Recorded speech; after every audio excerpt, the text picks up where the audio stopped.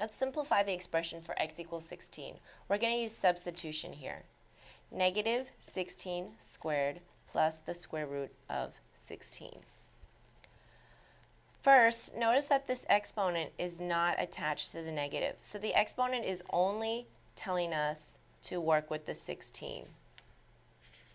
So I'm going to do 16 times 16 here. 36, 6, 7, 8, 9, hold the place, 6 and 1. 6, 15, 256.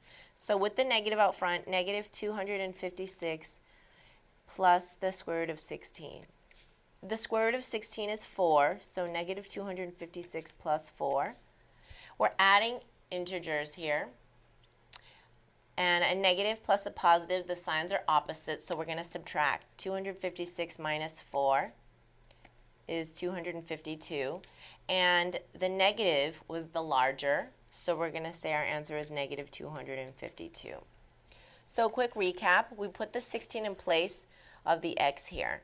And the exponent was not attached to the negative, only to the x. So we multiplied 16 times itself and we got 256. So our answer was negative 256 once we put the negative out front. Then the square root of 16 is 4. And we notice the signs of our integers are opposite, so we have to subtract. And then we always take the sign of the larger number because on the number line we are more in the negative direction here. So our answer was negative. Thank you for watching Educator.com.